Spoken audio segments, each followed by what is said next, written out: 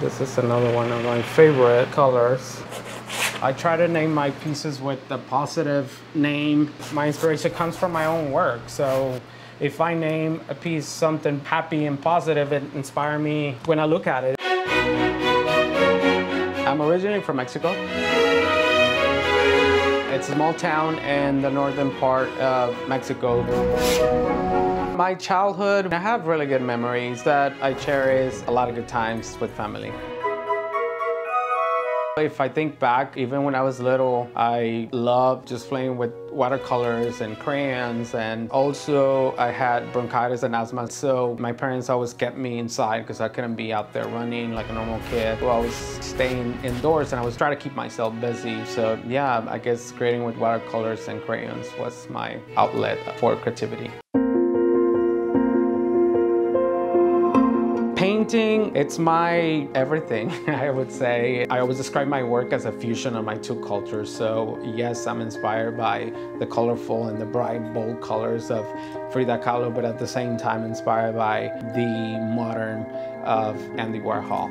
Pride is very important for me in so many levels. I'm part of the community. I'm blessed to be who I am and have the support from my parents. That's very important.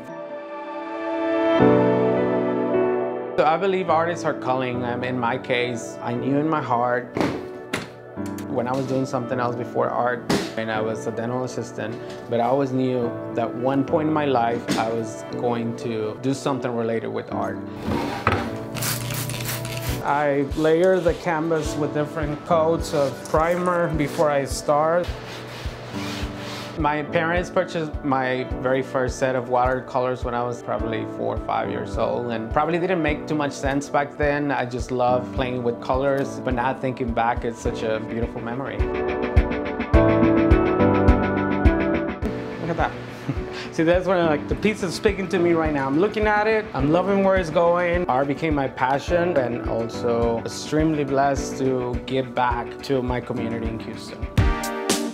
This is my Pride painting. The project is called Be Your Own Rainbow. I created this piece as an inspiration for Pride Month. After being in New York last year and experiencing firsthand the World Pride, that was very eye-opening, very uplifting. It's full of colors and it speaks to me because it reminds me of how far I come as a member of the community and how far we have come all together and at the same time celebrate Pride. Color, it's, I would say, everything to me. Most of my works are very bright and colorful, and I love that. It makes me happy when I'm creating it.